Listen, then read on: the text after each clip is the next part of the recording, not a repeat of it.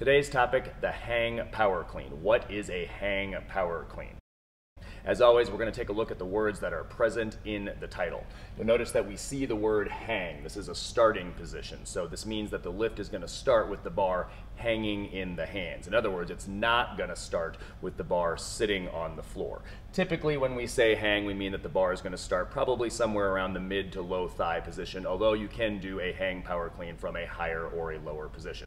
We also see the word power. This is a finishing position or a landing position. When we say power, we mean a partial front squat position. So this means that the lift is going to finish or be received in the partial front squat position.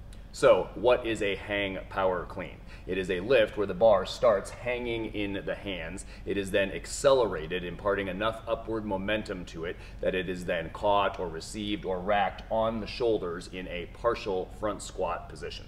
As always, we hope this helps you get stronger and live better.